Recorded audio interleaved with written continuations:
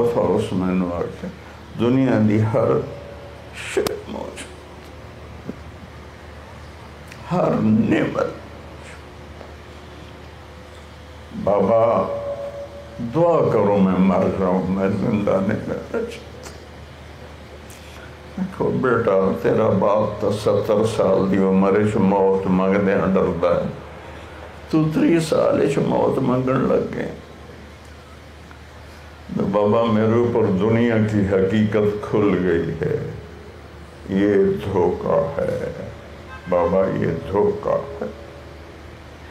میں اسے آپ تو بیان کرتے ہیں دنیا دھوکہ ہے، بابا اللہ کی قسم میں نے اپنی آنکھوں سے اللہ نے مجھے دکھا دیا ہے یہ دھوکہ ہے، یہ رہنے کی جگہ نہیں ہے۔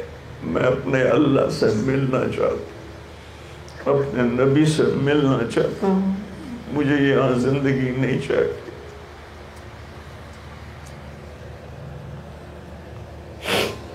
کسی نے اڑا دیا، اس نے خودکشی کی، اللہ دے واسطے میں پہلے بہت زخمی ہوں، یہ گلہ نال میں نے زخمی لکھا۔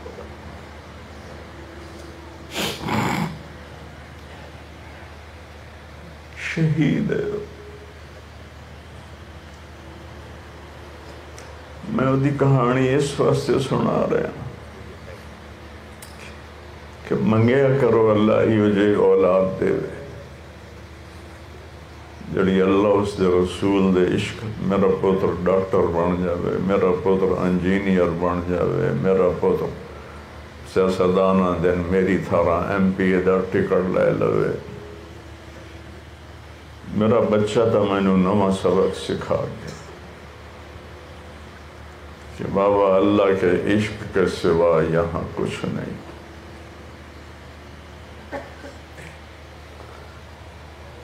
خواجہ غلام فرید کا یہ شعر تھا اس کا، عشق تے آتش دوہیں برابر تے عشق دا تاؤ تا کھیڑا۔ خواجہ صاحب کا یہ شعر میں نے 70 سالہ زندگی میں اس ایک بچے میں دیکھا تھا۔ اللہ کی قسم وہ تڑپتا تھا ایسے، اس کے ہاتھ پاؤں مڑ جاتے تھے۔ میں جب کبھی بچوں میں اللہ کے نبی کی بات کرتا یا اللہ کی بات کرتا، وہ گر جاتا تھا، اپنے ہوش نہیں رہتا، ڈیتھ بنتا۔ میں نے آکھنا بابا آپ کو سر درد ہو گیا ہے، میرا دل کرتا ہے میں 6-7 گھنٹے آپ سے اللہ پہ بولوں اور آپ میرا سن۔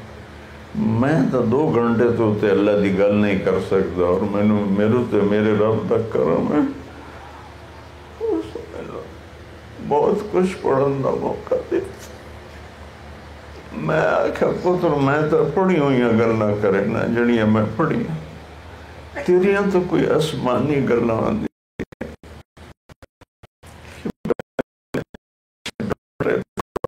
گل کر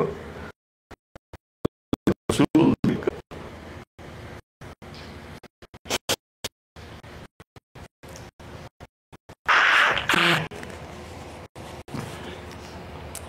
ساڑے زمیندارہ کلچر چ نوکراں دے بانڈے بھی وکھرے ہوندے ہیں، انہاں دے نال گلبات بھی بڑے گندے جائے طریقے نال ہوندی ہے۔ نوکر کم کر رہے ہوندے ہیں، ہاتھ مٹی ہوندے ہیں، پکڑو پکڑی ہوندے ہیں، انہاں نوں ملدا ہی تو اگاں ہو کے جویں ساڈے نوکر انہاں دے ہاتھ کر چھڑ کے تے انہاں نوں سینے نال لا لیندے۔ او دے جنازے تے جتنے علاقے دے غریب آئے میں کدی کسی جگہ اس دن ساڑا گھر غریب عورتاں نال بھریا پیا، سانو پتہ بھی کوئی نہیں۔ پرسوں ساڑے ملازمہ دسیا 40 سال تو ساڑے کل کام کر رہی، میاں صاحب اسی آسم میاں دا ناشتہ لے کے جاندے اس واپس کر دیندا ہے، آندے جڑے بانڈے آئیں تسی کھاندے او بانڈے لے آ، ساڑا توڑا کوئی فرق نہیں، وہ پڑھنے لے کے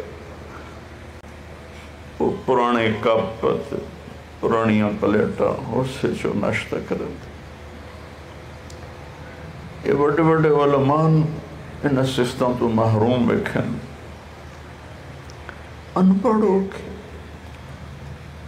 میں وہ کہانی اس وقت نہیں سنا رہا کہ کوئی میں اپنا فخر بیان کرا، میں اس وقت سنا رہا کہ میں اپنے نبی دی زندگی اس بچے چ ویکھی ہے۔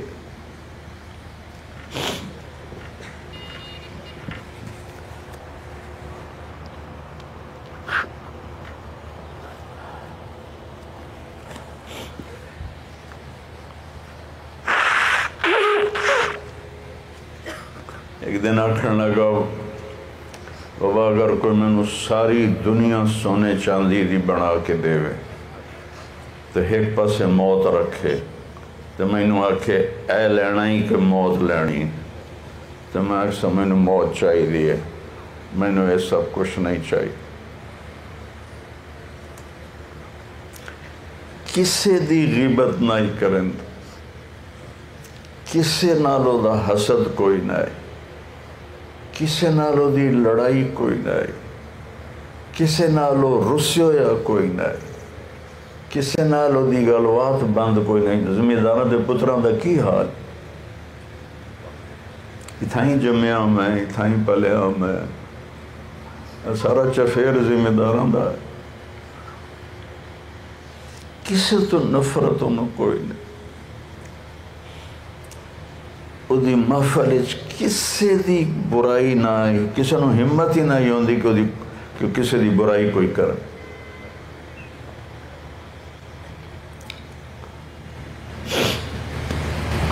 ایتھے ساڑھے کو لوہاراں دا ٹبر بیٹھا ہے، نہ دی پنجویں پشت ساڑھے کو آباد، نہ دا ایک پتر پاگل ہے، بالکل پاگل ہے، انہوں کوئی سینس کوئی نہیں، پیشاب بھی وچے، پخانہ میں وچے، پاٹے ہوئے کپڑے۔ انہوں نے نمی فارچونوں لے کے دیتی، سامنے وہ دی فیکٹری آئی، وہ ایتھے موڑ تے بیٹھا ہوندہ ہے، انہوں نے انہوں چاہ کے میری گڈی اچ بہا، پیشاب والے کپڑے آنار، وڈی گڈیاں والے غریب نو نیڑیوں نہیں لگن دیں دے، انہوں پیشاب والے کپڑے نال اپنی پچھلی سیٹ تے بیٹھے، انہوں اپنی فیکٹری لے جاندہ ہے، نائی نو بولیندا ہے، او دے وال کٹائندہ ہے، او دے خط کروائندہ ہے، پھر انہوں پچھاں باتھ روم وچ نوائندہ ہے، پھر انہوں کپڑے پوائندہ ہے، پھر انہوں کھانا کھوائندہ ہے، نہ اپنی ماں نو سنجڑیندہ ہے، نہ اپنے پیو نو، صرف ایک آسم میاں میاں۔ کوئی ان پیر تے سٹ لگ گئی، وڈا زخم آ گیا، وہ تو پاگل آئی، ماں پیو بھی وہ واسطے کچھ نہ کر سکتے۔ آسم نو پتہ لگا، وہ گڈی تے گیا، انہوں چاہ کے آ اپنی گڈی اچ پایا، اپنے گھر لے آیا، اپنے نال والے بیڈ روم میں چودہ بستر بچھوایا، 15 دن دی نوکراں طرح خدمت کی، جس لئے وہ زخم ٹھیک ہو گیا، وطن گھلیا۔ 2 دن پہلے رات نو ساڑا کوئی عزیز آسم دی قبر تے گیا تھے، اتھے وہ کلہ بیٹھا ہے، رات دے کوئی 9-10 بجے آئیں، کلہ بیٹھا ہے، ان کو پوچھتا ہے میاں کی دے کہ میاں آئے، میاں آئے، میاں آئے۔ ان کو اپنی شہرت دا کوئی شوق نہ ہے، اپنے پروٹوکول دا کوئی شوق نہ ہے، اپنی ویڈیائی دا کوئی شوق نہ ہے۔ اللہ نے رزق دیتا ہوئے تے اپنے آپ دل ہوندہ میرا پروٹوکول ہوئے، 2 اگوں ہوئے 2 پچھوں ہوئے۔ اللہ دی قسم زمینداران دے کارج جمعیت فقیر دل لے کے جا.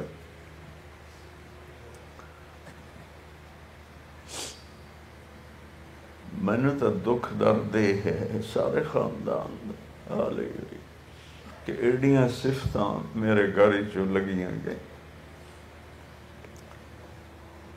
کل پشاور چو ایک مولی صاحب پٹھان ہیں اتھے کدی آئے بھی نہیں. ایک ادواری میری ملاقات انہوں نے کدائیں کی تھی.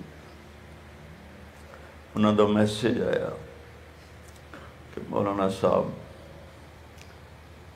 میری عادت ہے میں روزانہ 1,00,000 دفعہ درود شریف پڑھنا تو مینوں بہت زیادہ اللہ دے نبی دا دیدار ہوندا. تو میں انہوں نہیں پتا میرے پتر دا نام آسم جمیل انہوں نہیں پتا میرا کی خاندانی بیک گراؤنڈ ہے. غریب جی مولوی صاحب ہے پشاور چلاند کہ مولانا صاحب میں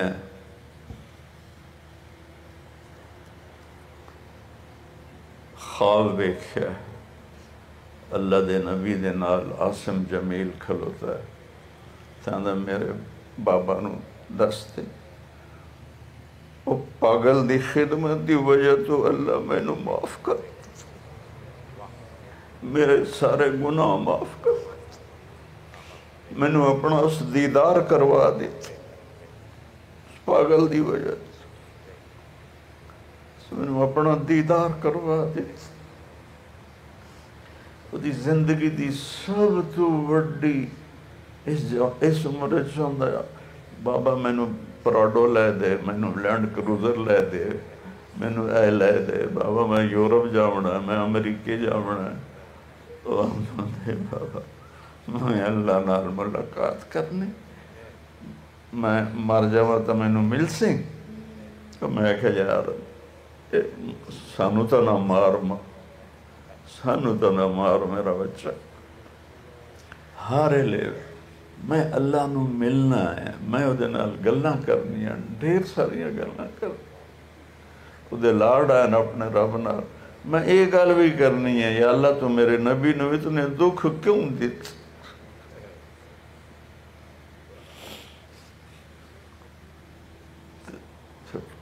کل ایک خواب آیا کہ آسم جمیل نے آکھیا ہے ان کو پتہ ہے کہ کسے اس پاگل دی خدمت کی تھی 15 سال اس پاگل دی خدمت دے تو فیل اللہ میرے سارے گناہ معاف کر دیتے اور میں نو اپنا دیدار کروا دیتے.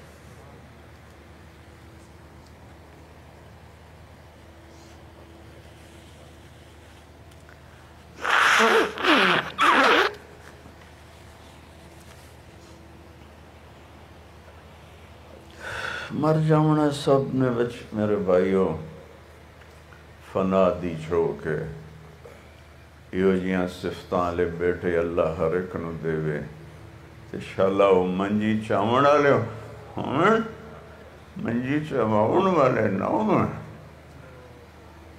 انشاءاللہ منجی چاون والے منجی چاون والے نہ اپنی ماں نو آندا ہے اما میں نو نوے کپڑے آندا کفن نہ پوانی جڑے کپڑے میں پائے ہوئے نا بس انہاں اچ میں نو دفنا دے وے اجے میں نو نوے کپڑے دی کی لوڑ ہے.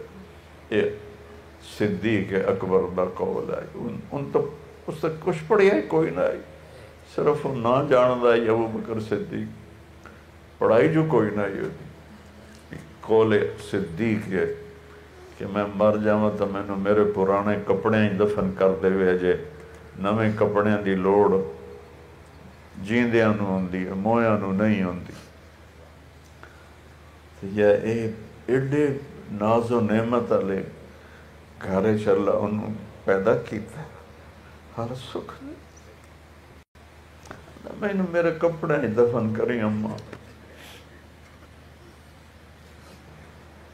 میں مرا تو رومے نہیں میں تو میری مراد ملنی ہے جو میں مر گیا تھا. اتوار نو انتقال ہے ہفتے نو صبح میں تے میری بیوی بیٹھے میرے کو آ گیا بابا خواب اللہ دے نبی دی زیارت ہوئے تو وہی ہوندی ہے نا، ہور تو نہیں ہوندی؟ میں کہا جی بیٹا وہی ہوندی۔ اج میں خواب ویکھیا ہے کہ میں ہوائے چ اڑ رہا تے اے سامنے مسجد چ آ گیا تے تساں مصلی تے کھلے ہو، نماز ہون والی ہے، تساں دے ہو عاصم نماز چ آ جا۔ میں نے بابا میں فوت ہو گیا ہوں، نماز میرے تے فرض کوئی نہیں ہے۔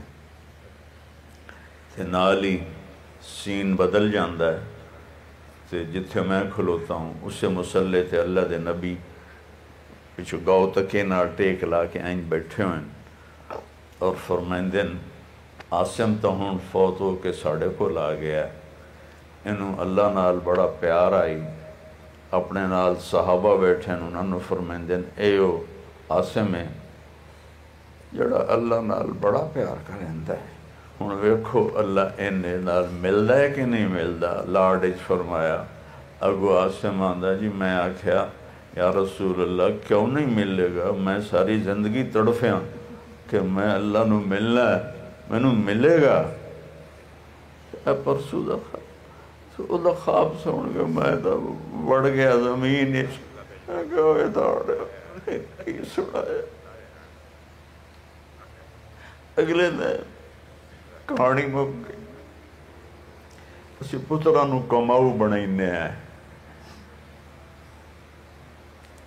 کہ جائیداداں ودھاون، کاروبار ودھاون، انہوں دنیا دی پرواہی کوئی نہیں۔ اتنے سامنے گزر دے خالق آباد جاندے ہیں، سارا موڑ تے انہوں اپنا شوق ہے اس فیکٹری بنائی۔ اے ساڑے اپنے زمیندارہ دے جڑے ہوندن ہل پھالے اور روٹا ویٹر، ان پڑھ بچہ ہو کے کروڑا روپے دی ایڈی عالی شان فیکٹری بنائی کہ انجینئر ویکھ کے بھی آندیان میاں صاحب تسی جھوٹ بول رہے ہو کہ میں پڑھے ہوئے نہیں۔ سارے زمیندار بیٹھے ہیں، روٹا ویٹر دا کتنا شور ہوندہ ہے، ایتا دا مدہ دینی پہلو دستے ہوتا، دنیاوی دستا کہ دنیا تو بالکل نمیہ بوجھ جائی۔ 60 پھالیاں دا اس روٹا ویٹر بنایا اور چھوٹے ٹریکٹر دے مگر لایا۔ تسی دسو چھک سکتا ہے بنگش صاحب؟ چھک سکتا ہے؟ 60 پھالیاں دا روٹا ویٹر بنایا، چھوٹے ٹریکٹر دے مگر لا کے دوتے چاہ دا کپ رکھیا، اور پورا قلعہ زمین وا گیا، کپ ڈٹھا نہیں، کپ ہلیا نہیں، وہ چاہ بھی ہے، چاہ دا قطرہ ہیٹھا نہیں ڈٹھا۔ دنیا دی بھی اس نالو انصاف کر کے گیا کہ اللہ نے انہوں اتنا شوق دیتا ہے فٹنس دا، ایتھو سائیکل چیندہ ہی تو فیصلہ آباد جا کے سا کرتا ہے۔ 13ویں دا بیٹا بڑا جگری، بہت وہ کسی نے خواب چی آیا، میں پوچھا بھائی کون یاد آمدے نہیں کہ سارے یاد آمدن، پر میری ماں تے عارفین میں نو بڑے یاد آمدن۔ دو میں رل کے کریں دیاں 500 کلومیٹر دی سائیکلنگ نال گڑی اچ سامان ڈالے کھاون پیون دا خیمہ نوکر، ایک رکشہ نال جڑا سائیکل دے نال چل دا۔ 3 دن بعد گھر واپس آیا 500 کلومیٹر دا سفر کر کے۔ جنہاں خانپور ڈیم ویکھے ہویا ہے، کئی لوگاں خانپور ڈیم ویکھے ہو سی، وہ ایک پاسو وڑیا ہے، ایک ساج دوے پاسے نکلیا، تو ادو وڑیا تے ایدے آ کے نکلیا، 6 کلومیٹر خانپور ڈیم اس ایک ساج کیتا ہے۔ اتھو دی انتظامی آکھیا اے پہلا پاکستانی ہے جہاں خانپور ڈیم نو انج پار کیتا ہے، باروں گورے آمدن و کریں دن، پاکستان کسے انج نہیں کیتا. انہوں اللہ دنیا دی سمجھ بھی ایسی دیتی ہے. اور نوکرہ نال اتنا ادا سلوک آئی، اتنا پیارا سلوک آئی، جتنا اسی روندے پہ اسی اتنا نوکر روندے پہ.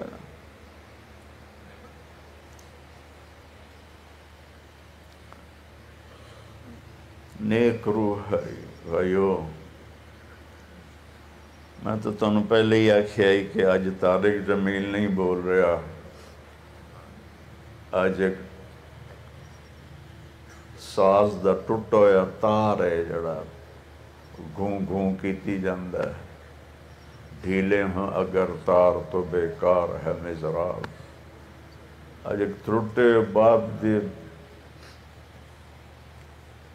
غیر مرتب جیاں گلان، لیکن اس سے سبق ہے ساڑھے توڑے واسطے، تاں میں تانوں سنا رہا. معاف کرنا کیڑا اوکھا کام ہے، اور معذرت دے نال سب تو اوکھا مولوی معاف کریں دا، سب تو اوکھا. ایگو ہوندی ہے، اور زمینداراں دے جلے وٹ پہ جاندے آپس وچ، انہاں دے جنازیاں چ نہیں آندے. وہ کی ہو گیا؟ اچھا کوئی نہیں، انہوں نے ہیٹھا رکھ دو، آپ بہ جاؤ بہ جاؤ بہ جاؤ. میں بھی گل مکائی کھلا، میرے کو ہوندی نہیں پئی تو میں کراں کی. بہ جاؤ.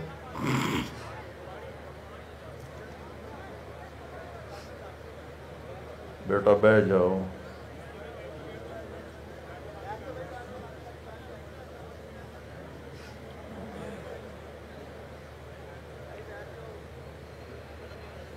بہ جاؤ میرا بچہ، بہ جاؤ.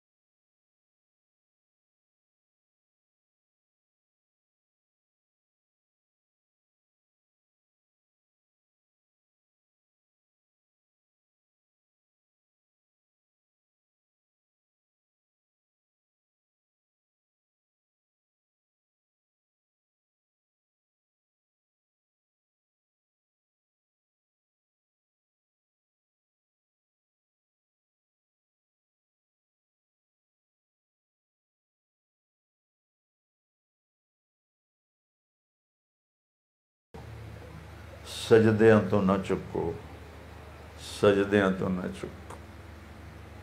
جے نماز معاف ہوندی کسے نو، میرے نبی دے نواسے نو معاف ہوندی، حسین نو کربلا چ معافی ہوندی. انہاں کہا نہیں میں سر دیونا ہے، میں نماز نہیں چھڑ.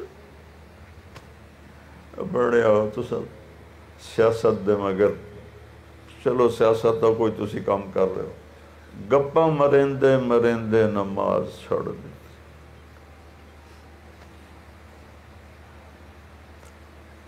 انہوں وڈا بنن دا شوق کوئی نہیں، انہوں چھوٹا بنن دا شوق ہے. تو انہوں پتہ ہے چھوٹا بننا کیڑا اوکھا کام.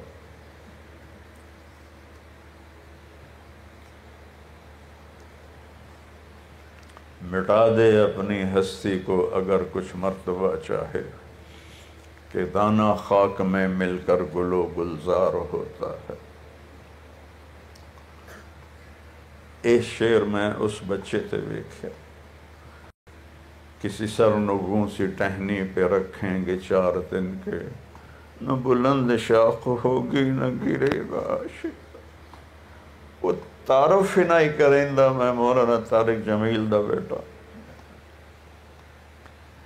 فیکٹری بناون وچ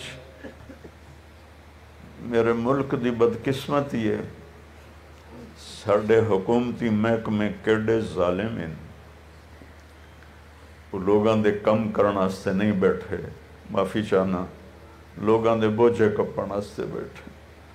جائز کم بھی پیسے تو بغیر نہیں کریں. وہ پیسے نہیں دیندا، لین انہوں 10 چکر لاؤنے پونے لین. اور علاقے تو میری پہچان ہے، اللہ پوری دنیا کروائی. اگر کسی نے بھی آکھ دیندا میں مولانا طارق جمیل دا بیٹا اس ویلے وہ کام کر دے ہونا ہے. کدی اس مینوں آندا ہے ابا میں تیرا نام نہیں ویچنا، میں تیرا نام نہیں ویچ. میں اگر کچھ کرنا ہے تو میں آپ کرنا ہے، میں تیرے نام نہیں ویچنا، میرے نام نہیں ویچ.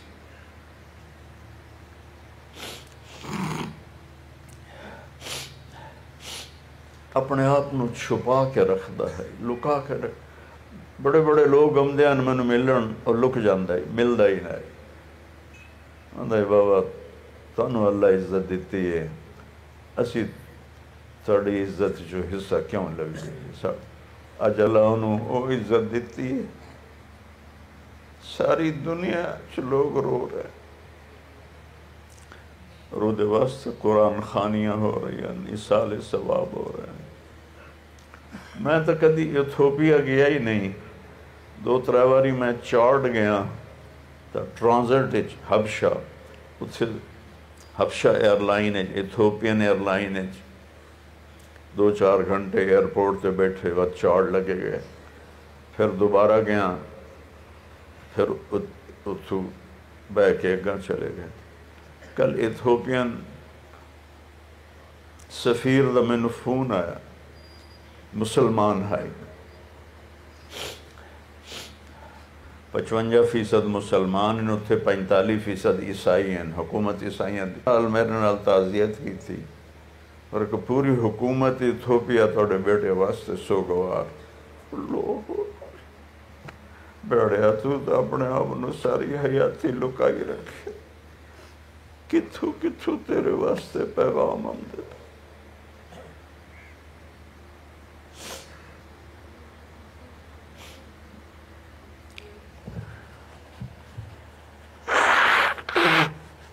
پھر ایک دوست نے ویکھیا، پوچھا تینوں کیڑے نیکی تیری ڈھیر اللہ نو پسند آئی؟ کہ مینوں کسے کو حسد کوئی نہ آئی، میرے دل وچ کسے دی نفرت کوئی نہ آئی، میرے دل وچ کسے دا بغض کوئی نہ آئی. اے گل میرے اللہ نو میری بڑی چنگی لگی. تو اج میں کی تقریر کراں. تن ہمت داغ داغ شد، پنبا کجا کجا نہم. دل کے پھپھولے جل اٹھے سینے کے داغ سے. اس گھر کو آگ لگ گئی گھر کے چراغ سے. جڑے لوگ جنازے چائے اسے انہیں ویکھے اسے ساڑھے علاقے ایڈا وڈا جنازہ کدی نہیں اٹھا. نہ کسی سردار دا، نہ کسی مار دا، نہ کسی مخدوم دا، نہ کسی میاں دا، نہ کسی چودھری دا ایڈا وڈا جنازہ نہیں اٹھا. دی نیکی آئی. تھوڑا نال اپنا آج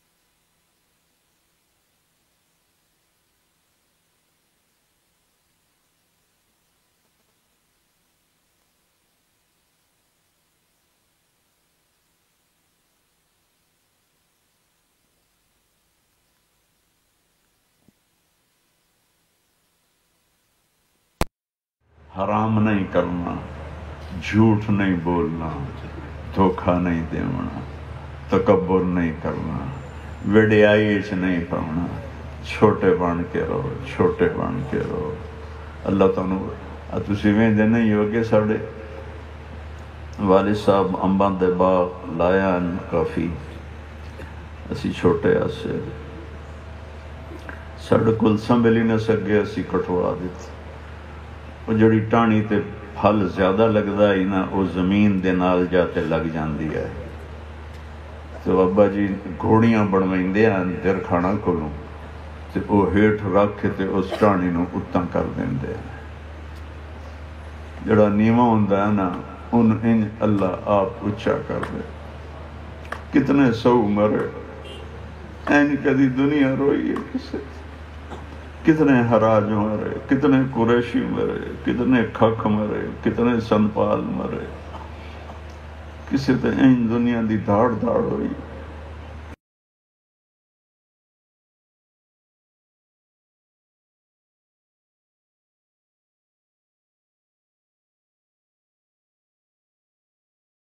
پتر ہون دی وجہ تو نہیں ہے، اللہ جن دی محبت دا اعلان کریں دا ہوا چل جاندی، اللہ جن دے پیار دا اعلان کریں دا دی ہوا چل جاندی، دی ہوا چلی، اللہ دے درجے بلند کرے، ہر شے کرو، لیکن تنوں پتہ ہے کھالے دا پانی جا کے کلے نو لگدا ہے، رڑیا پانی کلے نو نہیں لگدا۔ ایک بنی ایدو ہوندی ہے، ایک بنی ایدو ہوندی ہے، وہ انہوں پابند کر لیندی ہے، ان دے وچ او جاندا ہے، تے جاتے باغ انہوں لگدا ہے، تے کلے نو لگدا ہے۔ بان ترٹ جاوے تو او دی کوئی راہ نہیں ہوندی، جدے مرضی لگا جاوے۔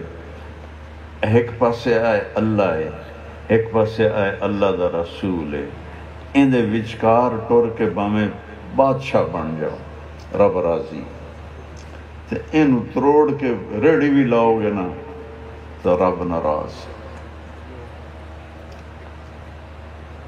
اپنی عمل نال وکھا گیا ہے کہ اس نے دنیا میں اعلیٰ درجے دی بنائے اور اتنی دیانتداری نال بنائے۔ روٹاویٹر کسے دا خراب ہو جاندہ ہے، اپنے ڈالے تے مستری جاندہ ہے، فیلڈ ٹھیک کرندہ ہے، ایک پیسہ لے بغیر واپس آئے، تو دا حکم آئی مرمت دا کوئی پیسہ نہیں لینا۔ 6 مہینے سال روٹاویٹر چلا کے ایک آ جاندہ ہے، یہ تا جی خراب ہے، پورے پیسے چاہ کے انہوں دے دیندہ ہے، روٹاویٹر رکھ لیں کرندہ ہے کوئی ہے۔ کتنی فیکٹریاں میاں چنو کھلوتی ہیں۔ اے میرے رب دی حد دے تے اے میرے نبی دی حد دے، ادھے وچ جو مرضی کرنا ہے کرو، رب راضی ہے، لیکن این ٹپ گئے یا این ٹپ گئے مڑ خیر نہیں ہے، مڑ خیر نہیں۔ ادھے وچکار رہو، نماز نو اپنی زندگی دا حصہ بناؤ، تھوڑا جہا تا کام میں روزے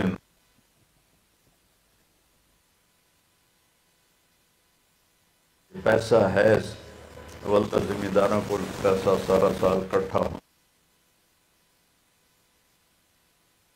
شر ہے تو پورا ادا کرو، ادا کرو۔ باقی ساڑی سیاست جڑی ہے نفرت بن گئی، تو سیاست زندگی دا حصہ ہے پر نفرت زندگی دا حصہ ہے۔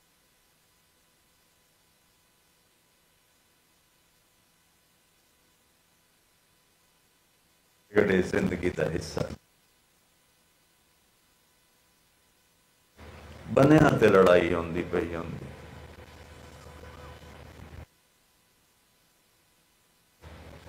اور اپنی جائیداداں چوں پیو دی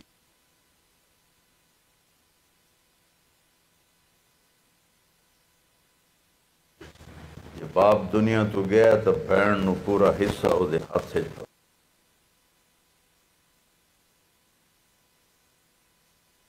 چھوٹا جہا ہوں، میرے باپ نے اپنی بچیاں نو حصہ دیتا، میرا تایا میاں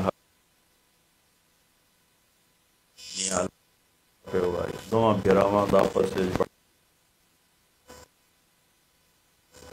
وہ آ گیا، اے اللہ بخش اے کی کیتا ہے ہن ساڈیاں دیاں ساڈے گل پوچھ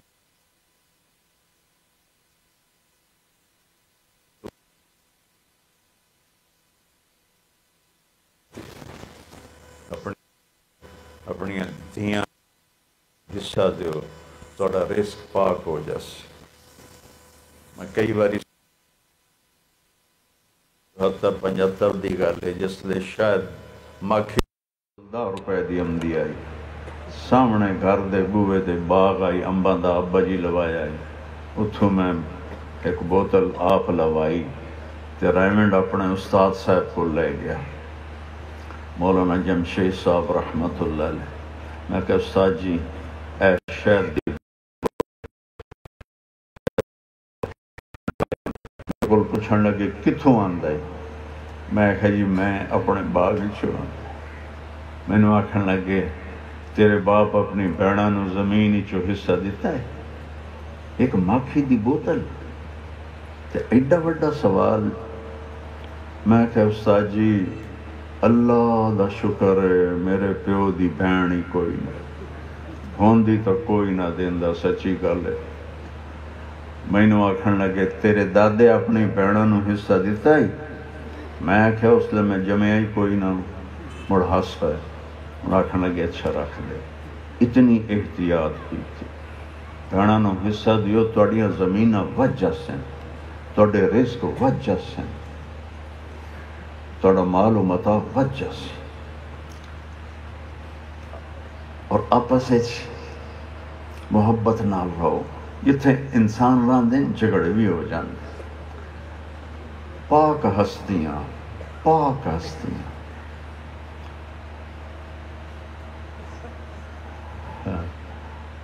اللہ تعالیٰ نے جنت آکسی یا اللہ میرا میک اپ تا کر، جدہ سارے اللہ پا سارے نو جنت چلا جاوے۔ اے میں نو 3 سالاں بعد حدیث یاد آئی، اللہ تعالیٰ نو جنت آکسی یا اللہ میرا میک اپ تا کر، اللہ تعالیٰ آکسی حسن حسین تینو دیتن ہور کی میک اپ کرو تیرا۔ دونوں براواں دا جھگڑا ہو گیا کسی گل تے، امام حسین خط لکھے اپنے بران کہ بھائی تو وڈا ہے میں چھوٹا ہے، میں معافی منگن واسطے تیار بیٹھا ہوں، اور مڑ مینوں خیال آندا ہے جے میں پہل کیتی تو میرا درجہ وج جاسی، تیرا گھٹ جاسی، میرا دل نہیں کر رہا میرا درجہ تیرے کول ودھے، آ کے میرے کول معافی منگ لا۔ اسی نانو منن لانا ہے، اسی کی کیتی جانے ہیں، جھوٹے کیس، جھوٹیاں گواہیاں۔ ہائے امام حسن نے جتی پائی نہ پگڑی چاہی، پیروں ننگے تے سروں ننگے، بھج بگے اور جا کے اپنے ہاں نال لا لیا اپنے برال۔ ایڈے وڈے ہستیاں دی دنیا جو ہوئی جنت ہے نہیں ہے دنیا، تو ہو جاوے تو انہوں کوئی آپس سے میں بل کے کھا مر جاؤنا ہے، جھگڑے تھا ہی رہ جاؤں۔ ساڑی برادری ایک بندہ آکھن لگا میں فلانے دے بارے آکھ چھڑیا پترانوں کہ میں مر جاواں میری منجی نو ہاتھ نہ لائے، تو اللہ دی شان ہوں پہلے مار گیا، جنہوں اس آکھے میری منجی نو ہاتھ نہ لائے وہ دی منجی اگو چاہ کے ٹریا جاندہ ہے۔ بے وقوف والی زندگی گزار رہے ہیں آپ۔ اللہ میرے بچے دی بخشش کرے، ایک باری سورۃ فاتحہ پڑھو، ایک 3 باری کل شریف پڑھو، پھر اپن دعا کر لیں۔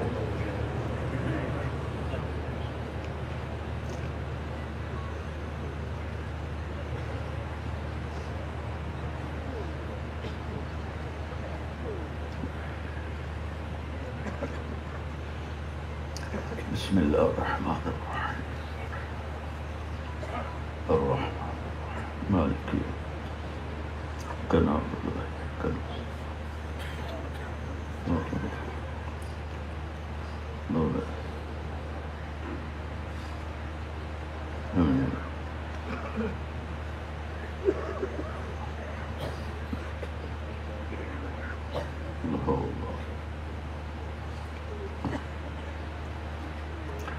یہ جو تسا پڑھیا ہے یہ نیت کر لو کہ یہ ثواب اللہ آسم جمیل نو پہنچا دے، یا ہور بھی کسی نے کچھ پڑھیا ہوئے یا پڑھایا ہوئے تو وہ ملک کرن دی ضرورت کوئی نہیں، سیدھا نیت کر لو کہ آسم جمیل نو دا ثواب اللہ پہنچا دے۔ درود پاک پڑھ لو۔ اللہم لک الحمد کما انت اہلہ فصلی علی محمد کما انت اہلہ وفعل بنا ما انت اہلہ انک اہل التقوی و اہل المغفرہ۔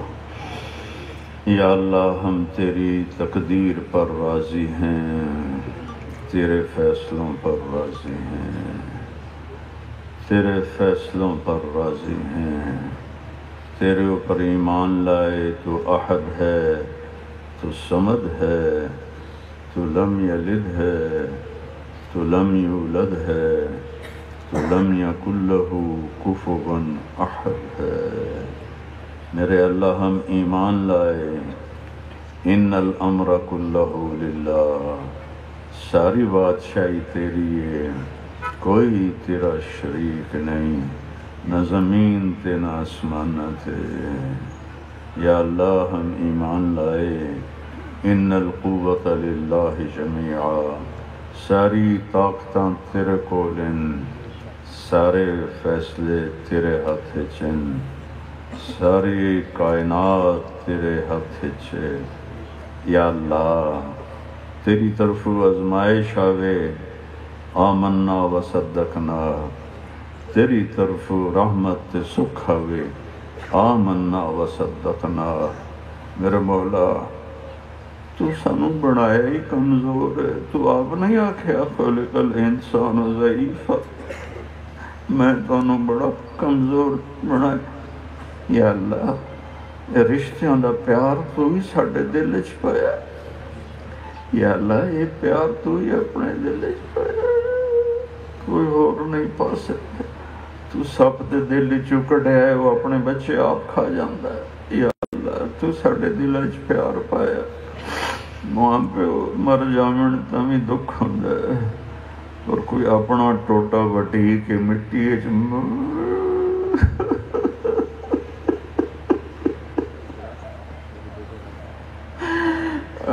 میں اپنے آسم اپنے ہاتھ مٹی پا دیتا، میں راضی ہوں یا اللہ، میں راضی۔ اتنا مجمع سفارشی بنا کے تیرے کو لاندا، یہ سارے ایمان والے بیٹھے، سارے اندے ہاتھ آسم واسطے،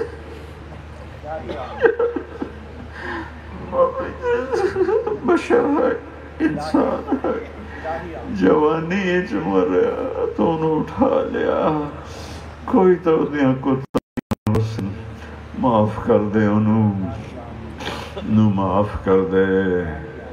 تو اپنے حبیب دے ابراہیم نو ہی اٹھا لیا ہے، اس تو پیچھے تو ساڑھے کول کوئی گنجائش کوئی نہیں۔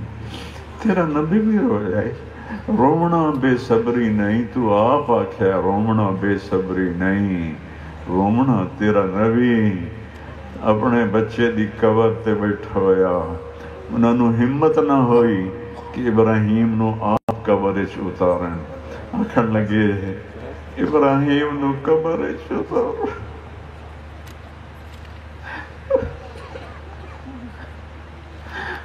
اور فرمایا میرا بچہ میرا لال، جے مینوں یہ پتہ نہ ہوندا کہ میں بھی جبدے تیرے کول آ رہا ہوں تو اج میں لوگاں نوں وکھائندا کہ مینوں کیڑا دکھ ہویا تیرے مرن دا۔ اج میرا دل زخمی ہے، میری آنکھ پانی پانی ہے، پر میں راضی ہوں تیری تقدیر تے۔ تیرے نبی ساڈے واسطے طریقہ چھڑیا، یا اللہ تیرے نبی ساڈے واسطے طریقہ چھڑیا، کیوں جو انہوں پتہ ہی کہ رومن میری امت دے وسط تو باہر ہے کہ نہ رومن یہ میری امت دے وسط تو باہر ہے اولاد مر جاوے تو ماں پیو جیندے ہوئے لاشیں ہوندن یا اللہ یا اللہ یا اللہ میرا سب تو مانگا لال میرا نہیں تیرا ہے تو مینو امانت دیتا ہے یا اللہ میں غلط آنکھ دیتا ہے یا اللہ میرا نہیں وہ تیری امانت آئی تو اتنا ہی سال انہوں تو میرے کو رکھنا ہے تو انہوں بھرپور جوانی چٹھاونا ہے بس سانو جھٹکا تاں لگا ہے کہ اسا تاں امیدہ لائیوں ہی آئیں کہ اے سڑیاں منجیاں چاہتے لے جاسن جس لئے دی منجی مینو چاہنے کوئی میں پاٹ گیا یا اللہ اور میں تیرے راضی ہوں یا اللہ اس رومن تے تو منع نہیں کیتا تا میرے ہنجو ڈانتے بہن میری فریاد ہے یا اللہ سب دیاں اولاداں نو زندگی دے سب دیاں اولاداں نو زندگی دے سب ماں پیو نو دے مقدر اچکار کہ انہاں دیاں منجیاں پتر چاہن پیو نہ چاہن یا اللہ تو اپنے نبی تے اڈے دکھ لائن دے دی ساری نسل کربلا چ ذبح ہو گئی یا اللہ ساڑھے واسطے تو بڑی تسلی ہے کربلا دا واقعہ بڑی تسلی ہے یا اللہ جنہوں تیرا نبی آکھے میرا پھول آئے میرا پھول میری خوشبو میری اکھیاں دی ٹھاڈ تو انہیں سے گردن ہی کٹوا دیتی یا اللہ ساڑھی کی مجال ہے ساڑھے ٹوٹے ٹوٹے کر دے ہر بوٹی اکسی الحمدللہ یا اللہ پر اسی اس قابل نہیں ہے یا اللہ تیرے حبیب دی امت بڑی پریشان ہے فلسطین دے بچے میرا تا ہیک رڑیا ہے تھے تا ہزاراں ذبح ہو گیا ماما مر گئیاں پیو مر گیا بچے مر گئے ساری امت سائے گئی ہے میرے مولا ساری امت ستی پئی ہے بے حس ہو گئی ہے آئے میرے اللہ تیرا نبی تاں بچے دے رومن دی آواز آپ خود فرمایا میں نماز پڑھا رہا ہوں نا اس لئے اللہ تے تیرا حبیب ڈائریکٹ ہوندے ہیں کوئی پردہ ہی نہ ہی ہوندہ سب تو اڈی منزل تے ہوندہ ہی پچھو کسے بچے دے رومن دی آواز امدی آئی آپ فرمیندے ہیں میں نماز چھوٹی کر لینا کہ میں نے اپنی امت دے بچے دا رومنا برداشت نہیں ہوتا ہزارہ کشتے پیر اور کشتے ہی جا رہے ہیں اور پوری امت ستی پئی ہے کسی روگال کوئی نہیں میرا تو ہک لیا میرا دیا یا اللہ نہ سب دے درجے بلند فرما انہوں شہادت نہ مقام عطا فرما وہ تو شہیدین میرے بچے نو شہداء نال حشر فرما یہ جتنے دوست آئے میرے مولا یہ میرے علاقے دے بھی ہیں یہ میرے علاقے تو باہر دے بھی ہیں یا اللہ انہوں بہت اپنی طرف سونی جزا دے دی یا اللہ انہوں میرا دکھ بڑھایا انہوں میرا دکھ بڑھایا انہوں میرا دکھ بڑھایا میں انہوں دا شکر گزاراں میں انہوں دے احسان دا بدلہ نہیں دے سکتا تو انہوں دنیا و آخرت دیاں خوشیاں دے دے انہوں دیاں رزقاں اچ برکت دے دے اولاداں اچ برکت دے دے ماں پیو اچ برکت دے دے انہوں عزتاں دے انہوں رزق دے میرے علاقے تے اپنا رحم فرما میرے علاقے دے تاجراں تے زمینداراں تے سیاستداناں تے حکومتی افسران تے اپنا رحم فرما غریباں تے مرداں تے عورتاں تے اپنا رحم فرما یا اللہ تیرے غریباں دی خدمت واسطے ایک چھوٹی جہی خدمت دی شکل بنائی ہے MTJ فاؤنڈیشن یا اللہ مرد دم تک میں نے توفیق دی یا اللہ